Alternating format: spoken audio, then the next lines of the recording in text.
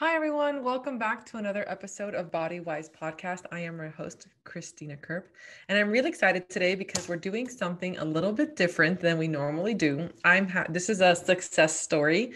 I have Katherine Gaffney joining us, and she is a follower. She is someone who is in my clean keto kind of group on Facebook. And I just asked my people, I'm like, hey, does anyone want to share their story with menopause? Because we can have lots of experts and doctors on here talking, but sometimes it's just nice to hear from someone who's been through it. So I'm really excited for this episode. And as always, please make sure to subscribe and leave a review. And if you want links to anything that we talk about, there's always in the show notes, and you can always get more information on thecastawaykitchen.com. All right, on to the episode. Awesome. Katherine, thank you so much for being here. I'm really excited to share your story with everybody. So why don't you tell us a little bit about yourself? Well, I'm Katherine Gaffney. I'm 60 years old. I've been postmenopausal for several years, and it seemed like it took forever to go through menopause. Overall, I've always led an active, healthy lifestyle. I've always studied health, nutrition. I do garden, cook from scratch. I don't eat a lot of processed foods. I love the outdoors. I do garden. I live in Florida full-time, in Alexandria, Virginia part-time, and poor me lives near the beach. So feel sorry for me. Well, it seems like you do all the right things. And I love that you split your time between Alexandria and Florida, which is like what I do now. So, yeah, wishing I was near the beach right now. It's one of those scorching Alexandria summer days, and there's just like no reprieve. Gosh. Well, it's the 3:00 thunderstorm hour right about now, so it's just getting dark out. But nice. But it was really lovely this morning. Awesome. So, you've lived this healthy lifestyle. It seems like you did all the right things. How did you start feeling like when you had that onset of symptoms, like when you started going through menopause? How did it feel? Did it hit you like a freight train, or was it kind of subtle? Absolutely like a freight train. It's like overnight, someone flipped a switch and boom, 20 pounds. And it really was seemingly overnight. Probably wasn't, but it mostly was. I did have years of night sweats and I guess perimenopause, some symptoms, but overall, once the menopause hit, it was like that. And it just started really with the weight gain, little bit of brain fog that got worse. That still gets worse. That one's still an issue. But feeling achy, feeling weak, I thought, I just kind of lost muscle mass, and I did go on HRT for a while. I took, I forgot what it was called, but I did take some sort of estrogen progesterone type pill for a while, and it did help at first, ease the hot flashes. It did help with sleep when the first few years really going through menopause, and then you get to an age where a lot of doctors don't want you on a lot of hormones, and I got really scared to go off them. So, oh my God, what's going to happen when I have no supplements? Right. And I went off them, and the year I went off them, I had a confluence of other events happening, going through my mom's end of life, which many people our age go through, going through some physical surgeries, and just all the stuff that kind of slowed me down and caused other stress, worry, took my attention, more stress eating. Because even when I've gained weight, I've still always been a healthy eater. You can gain weight on a healthy diet. Yeah. I know. It sucks.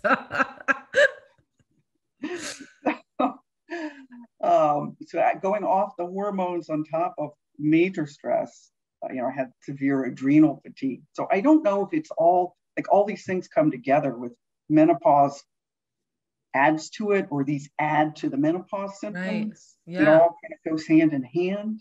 Right. So when you mentioned you got on HRT, which for people who don't know, it's hormone replacement therapy, pretty early on, was your doctor, like when you went to your doctor with these symptoms, were they like responsive to you? Were they like on top of it? Or did you have to kind of fight to get the care that you needed? At the time, they were good about it. Okay. But as I got older, because when you're in your early 50s, they're okay with it. When you get closer to 60 or you're 5 years postmenopausal, a lot of them don't want to give you anything. Interesting. Yeah. I did go to a functional medicine doctor in Miami a few years ago, and she had me on a bioidentical cream that goes on your arm. Mm-hmm. And that was just, I think it was just estrogen. I don't know, may have had some progesterone in it too. I'm not sure. Okay. But it gets slowly absorbed. And I guess, and that did help some. Because I was also getting worried as we age, we were about wrinkles and our skin getting saggy. So along with all the other real things like not sleeping well, you start to worry about the vanity things. Yeah, absolutely. It's interesting because I mean, really, it's the way that hormones lower that have such an impact on all of these things, on our mood, on our skin, on our muscle mass, on our metabolism. And Laura, couldn't join us today, my sister is the expert in terms of like when to supplement with what, because that's, really, and I think that, again, we're big proponents for hormone replacement therapy. I know in the holistic world, people think like, oh, well, no, like we need it. Like we live in this world where, again, what it's expected of women. And like you mentioned, all these other stressors happen that our bodies can't do it alone. And so, having that like prescription estrogen and progesterone, and it's important to have both for a while, but then it's like, I know you need like progesterone, but then after a while, I think you only need estrogen or only progesterone. It's one or the other. Only estrogen now. Right. It's only estrogen later on. Because now I am using a vaginal cream that's just estrogen, and it's a low dose to help things down there, which right. Yeah, that's another thing. I know. It's so again, throughout the season where we have a cat in the background. Sorry. Oh, don't worry, Bruce jumped in here. He's on here somewhere. He came in when Justin opened the door. Bruce ran in. So it's one of those things that, again, it's not a failure to get that help. I think it's really necessary and for women to know. And if your doctor's not offering it, like ask or find a doctor who's going to offer that, because it does make a big difference, right? Yeah, and that's where I found I did decide I have to go to a functional medicine, because I also like the whole approach. Right. I had a lot going on with feeling the adrenal fatigue, stress, the weight gain, menopause. I didn't know how to handle all of it. And then I literally did wake up, besides just gaining 20 pounds overnight, a couple of years later, you wake up and all of a sudden vagina was dried up. And, no. And it was like, my husband and I still have active sex life. And that was very, very difficult. Yeah, it's hard because intercourse can become painful. Your libido drops. And again, it's not something, it doesn't have to be that way. There are things to be done about it. And so, well, it's good that you've been an advocate for yourself and getting what you need. I really want to, you mentioned briefly stress, and I know that, when you emailed me before, like, let's talk about that. Like, why is also this season of life, like what are the things that women go through in their 50s? You mentioned your mother passing away, and like, imagine while all this is happening, how do you feel like that kind of stress impacted the change? I think it impacted a lot, simply because it did cause the adrenal fatigue, the cortisol. Managing cortisol, I think, is a huge thing. And I think you talk about that a lot too. It's keeping it, and I take ashwagandha for that, actually, which is very helpful. But high cortisol, well, stress will raise your cortisol. All kinds of things will raise your cortisol, raise your stress levels. So it could be having a surgery, it could be worrying about something. You're worrying about, how am I going to have money to retire? Am I going to be able to take care of my elderly parents? Am I going to pay for my kids' college? All these things, as we get older, and you think you have less stress in life, you actually have more. And as you're aging, so are your friends, so are your family members. So you're dealing with things happening to them. Right. And all this stress just weighs on you, and can raise your cortisol, which can cause weight gain, cause high blood sugar. Because I eat a very low carb diet, and I was really shocked that I had high blood sugar. For someone on a low carb diet, I had pretty high A1C. And I asked my doctor about that, and they said, well, that's probably the cortisol. Yes. Thank you for saying that. I tell people that all the time. I mean, I saw it with myself. Like, I was doing all sorts of intense workouts, working crazy hours, had the stress of book publishing, deployments, and my fasting blood sugar was like in the 90s. And also my A1C wasn't like super high, but not low as it should be for someone who eats how I eat. And it really just took making the effort of like, okay, I have to do major lifestyle shifts to manage my stress. Like, not like just meditating, like literally reconfiguring my work-life balance, my schedule, what I'm willing to take on, to get better, right? So what were the things that you did that worked for you and to help that? Well, I'm very fortunate because I'm retired, so I have time to put the effort in. Someone like you have a kid, you work, you do have a lot going on. Especially younger people have a lot more going on when they have the kids at home and jobs and all this stuff. So I really did a lot of research, and I've always been somewhat healthy. I actually used to be a personal trainer, and I teach exercise classes. Like I said, I've always eaten well, everything. But I really didn't do much to manage stress.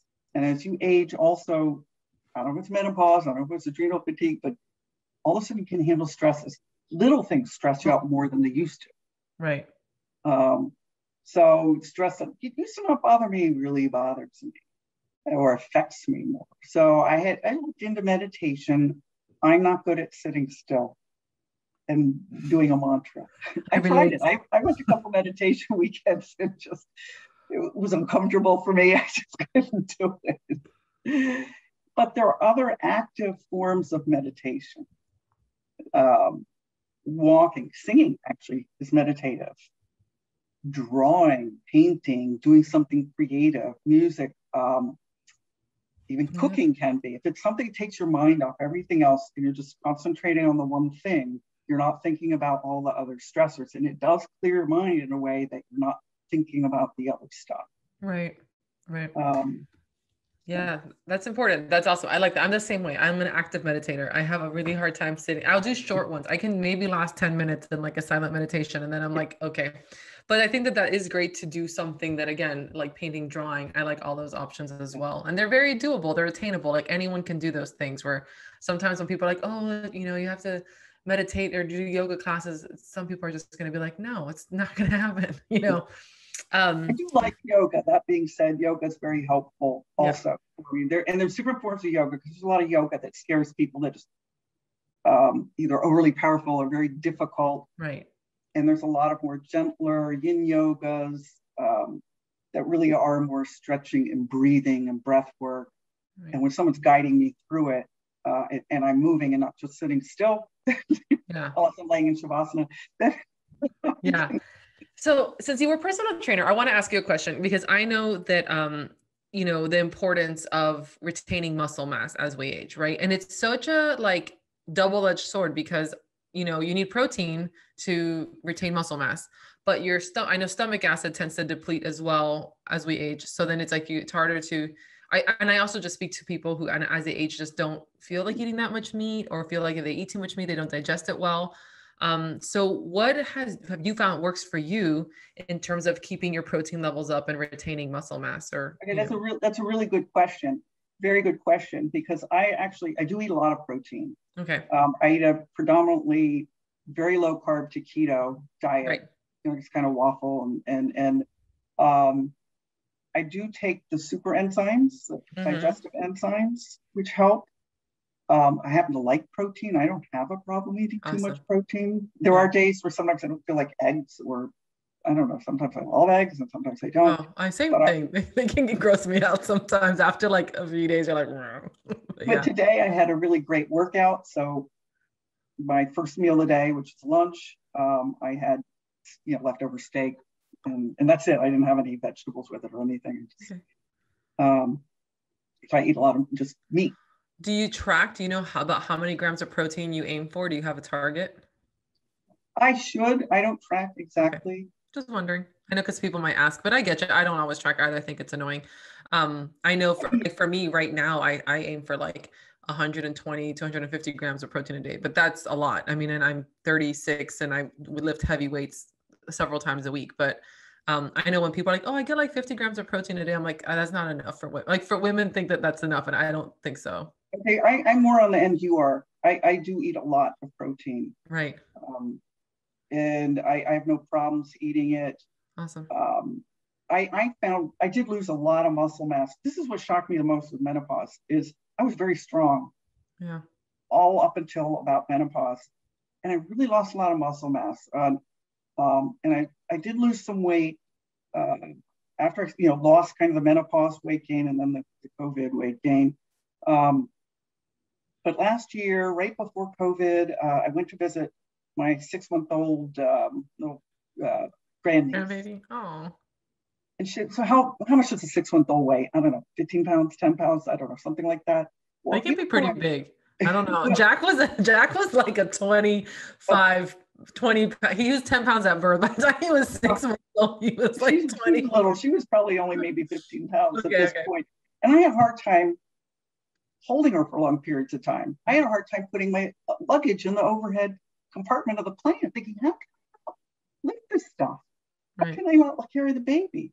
Well, I got back into heavy weightlifting, and I started that as soon as I got vaccinated. So in March, I started heavy. I did like the 5x5s, and other forms of progressive weight training. And so I saw her in May of this year. Now she's like 20 months. She's around 25 pounds. I could lift her. I could throw her. I could squat down on the ground to pick her up, and stuff that, a year ago, I really thought I would not gain the muscle. I had accepted that menopause and lack of hormones, I just lost all strength. Wow. So you can get it back.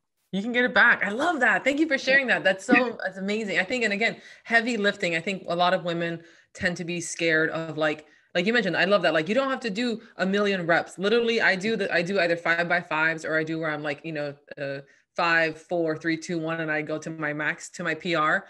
And again, it's not that many reps, but I'm doing this heavy as I can. And that's really where you see these big gains in strength, It's amazing, because I used to do a lot of weightlifting back in the 80s and 90s when you were a child or not yet born, doing all the reading Muscle Fitness magazine, kind of doing old school weightlifting. Yeah.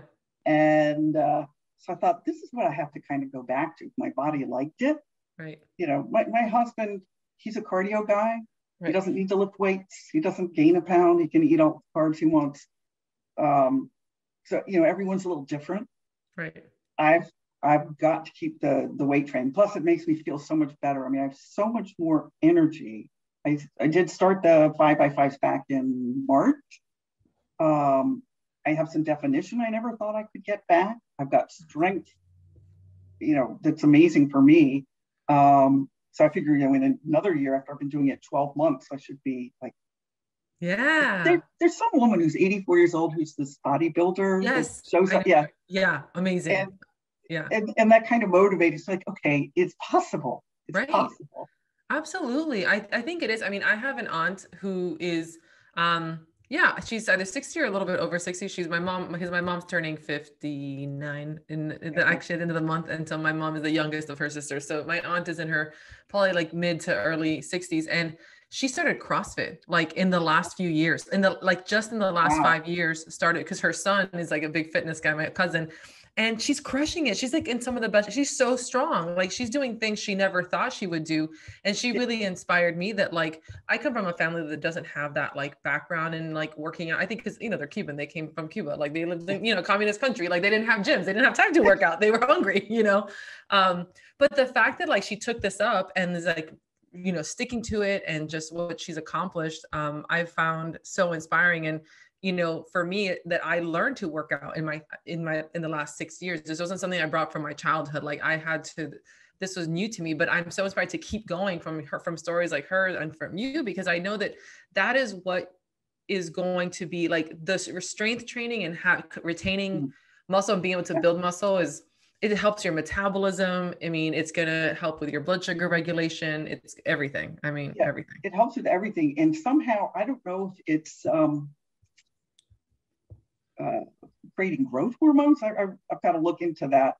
Right. Just building the muscles I don't know if it's stimulating some growth hormones, but I feel like I haven't felt in years, just since I've started the heavy weight training. That's awesome. Yeah, there is a mechanism there where like you get into like when you are in like in an anabolic state where there is growth hormone, like it goes up. I don't remember exactly how it works now. It's like in the back of my brain somewhere. That's amazing. Thank you so much for sharing that. So I want to talk about sleep. I know you mentioned that that's something that sometimes you still struggle with, but that's a huge struggle for a lot of people who they go through menopause. So what hasn't worked for you and what's helped you? The things that help are the consistent bedtime and a consistent wake up time 7 days a week. But a lot of people end up, they get up early all week long, and on the weekends they sleep in. So they have jet lag every single week. Basically, give themselves jet lag. So the consistency with that, staying hydrated, trying to eat the same time, also time frame before you go to bed. Limiting alcohol, but I'm not always so good about that.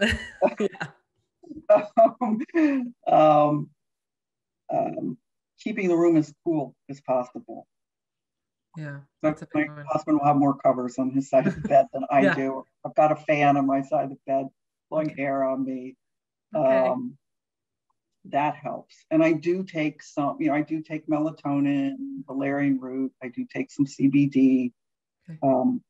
And as I read different things, sometimes I'll try something different and back off on something else, depending on if my sleep will be consistent for a while, then maybe it changes. And it's like, okay, time to mix things up a little bit, change them up a bit of what I might be trying to take.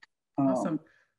What you mentioned, I know you mentioned earlier, like you eat lunch with your first meal, and then you just mentioned like eating dinner at the same time. So what are your like ideal meal time, like meal timing? What's your ideal like for you? Okay, well, I do eat dinner too late, but dinner's usually closer to 8. And we keep trying to push it back closer to 7. But but we are consistent every day when we do eat it.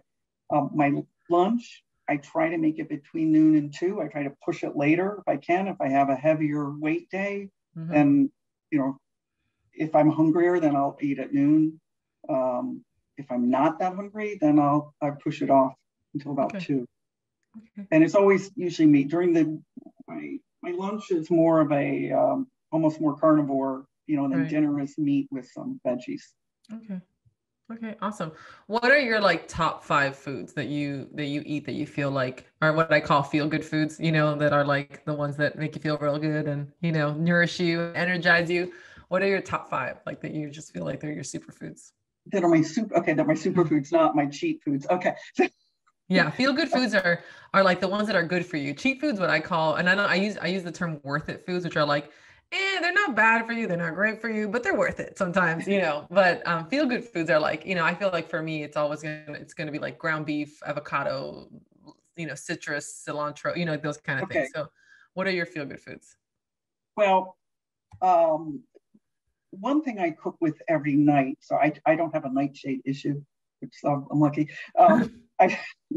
I cook with onion, mushrooms, and peppers every night. Every vegetable I make starts kind of with that root.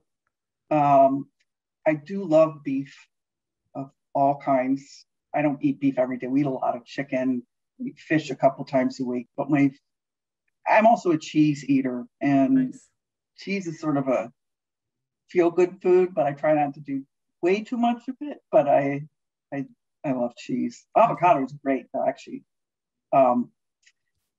I buy it though. I have to buy it in the little things that you peel open. Yeah, Whole Foods. I mean, Costco has a little like holy guacamole, like little 100-calorie packs. Those are great. Those are awesome. Yeah, because they don't go bad. If you buy an avocado and you eat it with the right 10 minutes.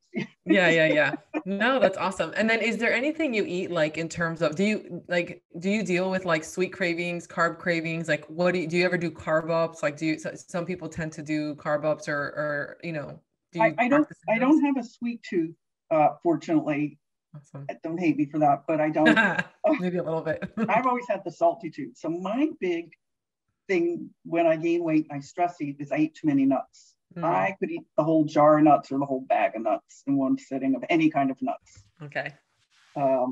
So, yes, they're the good fats. Yes, they have some good things for you. But yes, when you eat 3,000 calories at a time, that sounds so good. Right. That and also maybe cheese. Gotcha. Overdoing the cheese. That reminds me of Kendra, Peace, Love, and Low Carb, because we're really good friends, and she's a salty tooth. So I have a sweet tooth, hands down, and she's a salty person. So whenever we hang out, she laughs at my like dark chocolate habit, but then she's got like the salty snack habit, and so it's funny. Yeah, I'm definitely the salty. Yeah, I follow her too. So she's also salty thing. One thing I get at Trader Joe's is called Montezuma's. It's a chocolate bar. It's 100% dark chocolate. It has no sugar in it. And to me, and I eat one little square after dinner. To me, that's sweet. So if I eat something that's 90% dark, it's sickeningly sweet to me. Nice. Well, that's Yeah. good. That's good to have your palate there. That's awesome. So you don't use like sugar alcohols or sweeteners. Mm-mm. Awesome. Awesome. No, I don't. That's good though. I mean, I use them sometimes because it's, again, I have a sweet tooth, but I always know that I'm like, these aren't great for me. Like, I mean, there's the data out there that shows that they can have negative impacts depending on gut health. And, there's the whole, like Ali Miller talks about this in terms of like, it still lights off in your brain, like the dopamine response and all that Yeah. jazz. Um, But if I think for people, it does help them if it can help them lead a lower carb lifestyle and lower right. sugar. It can help ease into it or help them maintain. So I think it's helpful for some people. For sure. You also touched on gut health, which is besides stress, gut health is huge in everything, whether you're postmenopausal or a young person like you. And getting the gut health in check really helped me tremendously. And that took me a long time. That took me, I don't know, 6 months to a year. Yeah. I know the gut doesn't change overnight. It's a big one. But yeah, if you're not gut's in jeopardy, you're not going to be converting hormones, and it even impacts your thyroid and impacts your immune system. It can cause inflammation. It's a lot. It'll impact, I mean, even weight gain. Like sometimes when people feel like more and more evidence is accumulating that, weight gain isn't just a matter of like calorie deficits or calorie surplus, that there's this, gut health and inflammation play a huge role in how our body uses energy. Yeah. Yeah. And so, I take probiotics now. I was doing either L-glutamine or glutamine powder. Yeah, L-glutamine. Yeah, it's really good. Yeah, it helps the gut lining for sure. Yeah. Awesome. That, collagen, and all that stuff, and doing the enzymes and eating properly. Yeah. So you mentioned earlier that you had that initial like kind of menopause weight gain, and then you got that off, and then kind of COVID again like hit, and then you I think, I mean, who did not gain weight last year? I don't know who didn't. I did. Everyone. I feel like it was only my husband didn't gain weight. You're right. Yeah, exactly. Only the men did it. Anyway, but what has worked for you? Because I know that a lot of women either get stuck with that menopause weight gain or gain weight later on and then feel like, well, nothing works. What used to work doesn't work anymore. So, I mean, again, I know you've always been a very fit person and healthy, but what worked for you? Well, so that's first of all, I was kind of shocked that I had put on about 20 pounds during the year of COVID. Yeah. I mean, I know it was stress. Cortisol was up. I was on Facebook too much, arguing politics and all this stuff. Yeah. And, watching the news every day just it was too much for me, but I couldn't stop. I mean, I could not stop, and so between the cortisol and probably snacking more than I thought I was, I think it was nuts, probably lots of nuts. Took me over to the kitchen, a handful of nuts. Okay. The weight came on. And so when I finally got vaccinated, in Florida, our gym has been open for a long time, but I really wasn't ready to go take classes or work out there. And especially because a lot of people in Florida weren't taking it all very seriously. I know. I was there last summer. It was terrifying. Yeah. So I stayed put, and that was most of the time. And it's funny, as much as I know how to exercise. Oh yeah, you don't do it at home. And I could, even. No. Did I do it at home? No, me neither. I had all the plans in the world, and I did a few backyard exercises, but it was like it's just the intensity and consistency is just not there. And I think again, it was a lot of the fatigue involved with like the COVID fatigue, because yes, we were home and we weren't doing much, but we were still processing a lot. And I felt the same way. I mean, I hear you. We didn't know what's going on with the world, when this would end, if we'd get sick and die. It was very scary for everybody. The whole world was traumatized, really. Right. And I just, once I did get vaccinated, I thought, okay, I'll feel comfortable going back into the gym. And at that point, still, you had to be masked, at least to walk around. And I thought, I've got to do what worked for me in the past. What worked for me in the past? Weightlifting. And it's like, I've got to go back to that. In the last few years, or last probably 8 years, I've really been more of a cyclist and a swimmer and doing some yoga. So I've done exercise, but I really lost a lot of muscle mass, so I wasn't doing the strength. Right. So I'm just going to do, and I'm going to go back to what I did in the beginning of 2019 when I started to lose my menopause weight. Like, go back to eat, keto, taking the supplements, being consistent, and that's really the key. Really, consistency is key with both eating and with the workouts. Yeah. And if I have to give up, say a day of swimming or something else, I do not give up my weight workout. Right, my weights now take priority. Whereas before I felt like, I have to do all this cardio. I don't feel that, I'll do enough cardio for heart health now, but I really feel like the weight training is for both physical health and even mentally. Yeah. Okay. Awesome. So weight training, again, your clean diet, which you mentioned, you're clean keto and you don't do, sweeteners, and you prioritize protein and sleep and stress management. I mean, again, it's like, yeah, these things are like what everyone says to do, but not a lot of people put them all together, but it's been really incredible how you've prioritized doing that. And again, and reap the benefits and seen the results. And I think it's really awesome to be like, look, the proof is in the pudding. I do feel good about it because it works when you put your mind to something and you have to commit to doing it. Right. And I think a lot of people want a quick fix. Right. They want a quick fix.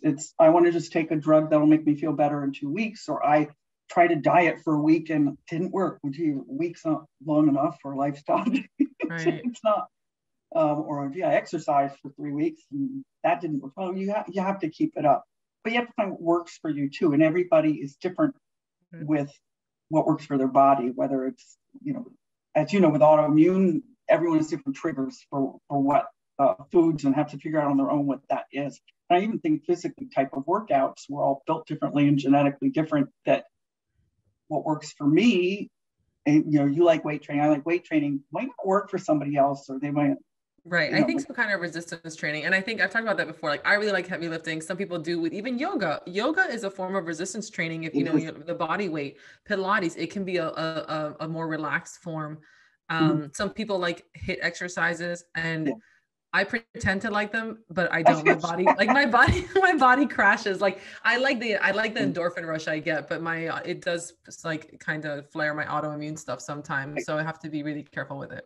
Yeah. I tend to feel like it does raise my cortisol too much. And when I very first went to the functional medicine doctor in end of 2018, she told me, because I was swimming like an hour and a half, 3 or 4 days a week. And she said, only swim for 45 minutes. And in the first month, I decided I'm going to trust the doctor. Working out, because I thought I have to work out my stress. I'm under so much stress. My mom was sick. I have to swim to get all this out. Well, I thought I'm going to trust her. I cut back to about 45 minutes, and only doing that, I didn't really make many other changes. I lost like 7 pounds the first month just from the cortisol for working out too hard. Yes. Somehow. Yes. And that gave me the motivation. It's like, okay, this is really interesting. This works. There's something to, the time I was also working on adrenal fatigue and the gut health. And so I just knew this is going to be a long process for me, but I accept it and I'm going to do it. Right. But I do have time. I have, I don't have a job to be at in the early morning. So I'm lucky. I'm very fortunate that way. And that's something else I do is, I do gratitude. You have to be grateful for things every day and look at the positive things along with, even when there's negative stuff, right? I think positive things you're grateful for as well. So important. Absolutely. And I think that it goes back to, you have the time and you're grateful for it, and that's amazing. But some people, and I've worked with my coaching group, where it's like, you have to make the time. Like, the people who don't see results are the ones who are going to continue to, like, you have a job you hate that has horrible hours, or you're at the office till 10 o'clock at night. I'm like, who else is at the office? Is Sam at the office? No. Is Sam fired? No. Then you don't have to be at the office till 10 o'clock either. Like, you have to understand these boundaries with work, with your family. That's the point. So you can make choices that are going to benefit you, whether it's like committing to, like, I'm taking that time for myself to meditate or to work out or to do that thing, to prepare meals that are going to be good for you. And I know it can be hard. Like, so it can be seemingly impossible, but everything is choices, right? Because when you think about the choice to, watch 2 hours of Netflix in the evening, which, believe me, sometimes that's really just what you want to do. But, again, it's about, I think women have a hard time putting themselves first. Like you can That's tell absolutely true. you can tell your adult children to make themselves lunch so you can go take care of yourself. Like if you have teenagers at home that you feel like you're still caring after, tell those bums to make themselves a sandwich because mommy has things to do. Exactly, exactly. And when I was, when I was your age and I was working, I used to travel almost 100% of the time for my job. And I did work like 12-hour days. Right. But I got up in the morning and I worked with guys who were bodybuilders or weightlifters. That's kind of how I got into it. And I just get up and go to the gym with them and learn how to lift weights. Yeah. It was back in the 80s and the 90s. And so we get our workout in, then be able to work all day. And all we did was, just sitting down on the computer. So at least I got my workouts in. Right. But I was doing it. But it is consistent, and I always felt better when I worked out regularly. But there's all kinds of stuff out there. There's 10-minute workouts people can do. Right. 5-10 minute little stretching sessions in the middle of their workday, taking a walk at lunchtime. Yeah. Walking is huge. Take the kids, go for a walk. I mean, if you have the kids, I mean, if you're able to, like, again, any little step you can do to get your body moving and to manage stress and just, again, to prioritize your health, because like you mentioned earlier, women, especially who are going through menopause, they're in that age where they still have, like, if they have children, they have people think like adult children are like, take care of themselves. Yeah, right. Super needy, like, graduating college or getting married or whatever. And like, they're totally like stressing their parents out. Then again, taking care of elderly parents. I remember, when we went through that, when my grandparents passed, and it was very recently, and it's very hard on everybody. But especially their children. Yeah. And there's so much going on, and I see women in just pouring from an empty cup over and over and over, and then they end up with fatigue and weight gain and depression, and they're no libido, and they feel like they feel like strangers to themselves. So thank you for being you do, and that does make you depressed when all those things happen. It's like, oh, I'm just old now, I'm wrinkled, I don't have a sex drive. I have so much stress and I have all these worries. Because the people in my age range, your parents, your mom's age range, I think they call it the sandwich generation, because we still have our elderly parents, right, and then you, and then the grandchildren, right? Yeah. You have children. So your mom not only worries about you, she's worrying, right. My son, my nieces, my, and there's 3 of us plus the grandkids. Are you kidding me? Like, it's impossible to get my mom, she has her restaurant, so she's still working, and it's so hard because I do see that, the stress was there's a lot going on, and it's always like, Mom, you can't outrun the stress that you're under. And again, she struggles too, but in the times, which she's not doing right now, but there have been periods where I've seen her prioritize herself, where she tells her employees, like, I'm coming in an hour late because I'm going to the gym in the mornings. And, and she'll stick to doing, like, more AIP or lower carb. And it's incredible the change. I mean, she sees it. She struggles with the consistency. But again, I think that you're a great testament to that consistency really pays off, because I feel like I struggle when I see my mom, especially, like, she'll do these things where she's like, I'm just the old grandma now. And I'm like, Mom, chill out. Like, she tries to, like, just, I don't know, fall into this, like, I'm okay with being the, like, little old lady role. And I'm like, you're not an old lady, first of all. I'm like, you're a super young mom to have a 36 and a 37-year-old. And I'm like, and it's not her. She still has so much, life to give and everything else. Plus her husband, my stepdad, is 10 years younger. So he's 49, Wow. Yeah. He was 28. He was 28. She was 30 when they got married. And again, it's so much about, like, I know that when she feels that way, it's not that she believes it. It's just that she's kind of feeling defeated. And I don't want her to feel that way. And I don't want any woman ever to feel defeated and to feel like you can't be sexy and have a sex life and have strength and energy in your 60s and 70s. Yeah. And it's completely possible. See, I want to fight aging. Right. Some people, I want to accept it. Well, okay, I don't mind that I'm 68. I don't need to lie about my age. And I don't have gray hair yet. But lucky, when I do, I probably will dye it. But I will not, maybe if I'm 80, I'll let the gray come through. Yeah. But I want to look good for my age. I want to look healthy, but I want to feel good for my age. I want to feel good. more than looking good, I want to feel good. And that's what the low carb, the intermittent fasting, and the weight training, consistent exercise does for me.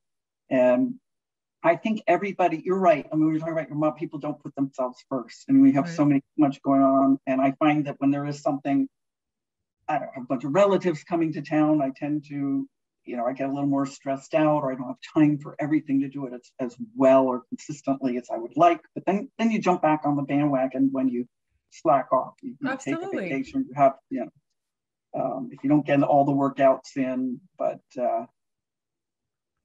especially with the 5x5s, they're actually not that long.